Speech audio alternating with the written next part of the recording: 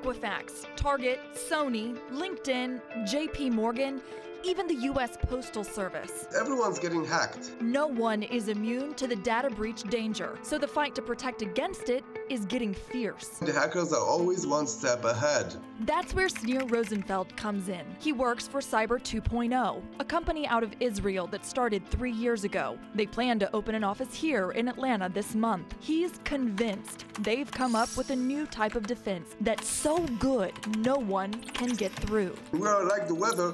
You can't 100% predict the weather, and you can't penetrate our system. How confident is he? $100,000 confident. And to prove it, next week on Valentine's Day, he will hold a challenge. Come try and hack me. Hack the system.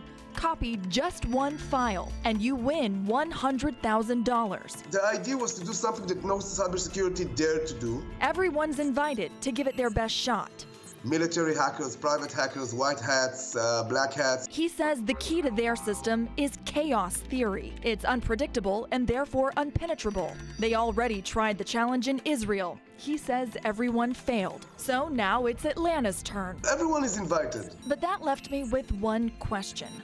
Why did he pick here instead of a place like Silicon Valley? He says the fact we don't lead the cyber market is part of what drew him. We want somewhere that we could be unique. Somewhere that we could be special. And eventually it was the people. We fell in love with the place. The challenge is at Georgia Tech next Thursday, and to register, go to cyber20.com. The check